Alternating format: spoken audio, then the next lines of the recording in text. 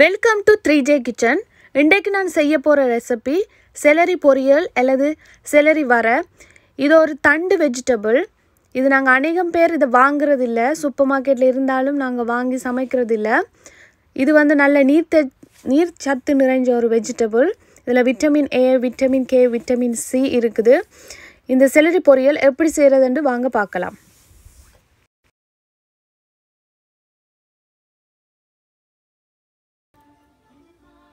இப்போ பேனை அடுப்பில் வச்சு போட்டு இதில் ஒரு டேபிள் ஸ்பூன் அளவுக்கு எண்ணெய் விடுறேன்.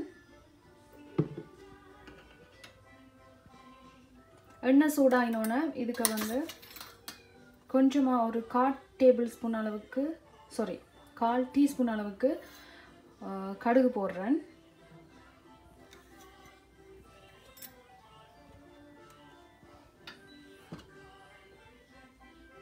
இப்போ லேசாக கடுகு பொரிஞ்சோன்னே இதுக்கு ஒரு கால் டீஸ்பூன் அளவுக்கு ஜீரகம் போடுறேன்.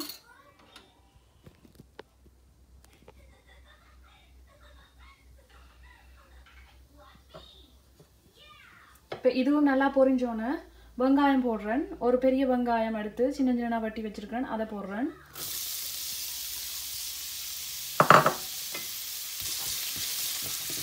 இப்போ இதை மிக்ஸ் பண்ணி விடுவோம். வெங்காயம் வதங்கிறதுக்காக கொஞ்சம் உப்பு போடுறேன்.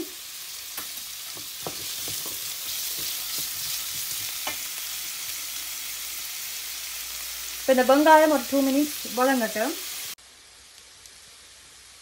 வெங்காயம் லேசாக வதங்கிட்டுது. அதுக்குள்ளே இப்போ நான் ஒரு 2 பச்சை மிளகா சின்ன வட்டியிருக்கிறேன்.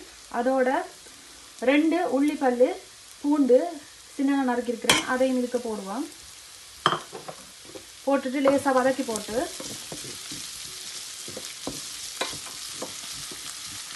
இது ரெண்டும் கொஞ்சம் வதங்கின பிறகு செலரியை போட போகிறேன்.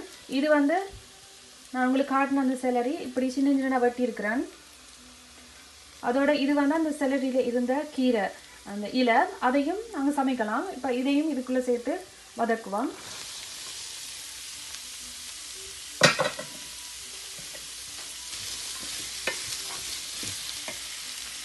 செலரி வேகிறதுக்கு அளவாக உப்பு போடுங்க.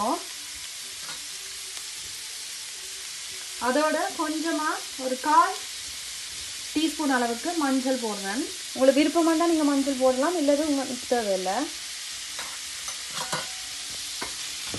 இப்போ இதை நல்லா வதக்கி போட்டு ஒரு 2 மினிட்ஸ் இதை இப்படியே வதக்குவோம். வதக்கி போட்டு மூடியால் மூடி விடுங்க. ஒரு 5 மினிட்ஸுக்கு அது அவியட்டும். இதுக்கு நீங்கள் தண்ணி எதுவுமே விட தேவையில்லை. அப்படியே நீங்கள் மூடி போட்டு நல்ல லோ ஃப்ளேமில் விட்டிங்கன்னாலே அதில் தண்ணியிலேயே அதில் அந்த நீராவிலேயே அது அவிஞ்சிடும். இது தண்ணி காயாக இருக்கிறபடியே இதுக்கு தண்ணி விட்டு அவிய தேவையில்லை. ஆனால் அடுப்பை நல்லா குறைச்சி வைங்க. நல்ல லோ ஃப்ளேமில் விட்டு போட்டு ஒரு 5 மினிட்ஸ் மூடி வச்சிங்கன்னு சொன்னால் இது நல்லா அவிஞ்சிடும். இது இப்போ 5 மினிட்ஸ் ஆயிட்டுது. இப்போ நல்லா வதங்கிட்டுது. இப்போ நாங்கள் மூடிய திறப்போம். இப்போ இது நல்லா வதங்கிடுது. இப்போ இதுக்குள்ள நான் ஒரு 1/2 கப் அளவுக்கு தேங்காய் பூ எடுத்துருக்கிறேன். அதையும் போடுறேன். போட்டுட்டு நல்லா மிக்ஸ் பண்ணுங்க. ஒரு 2 மினிட்ஸ் இந்த தேங்காய் பூ வதங்கட்டும். அதுக்கு பிறகு இது ரெடி ஆகிடும்.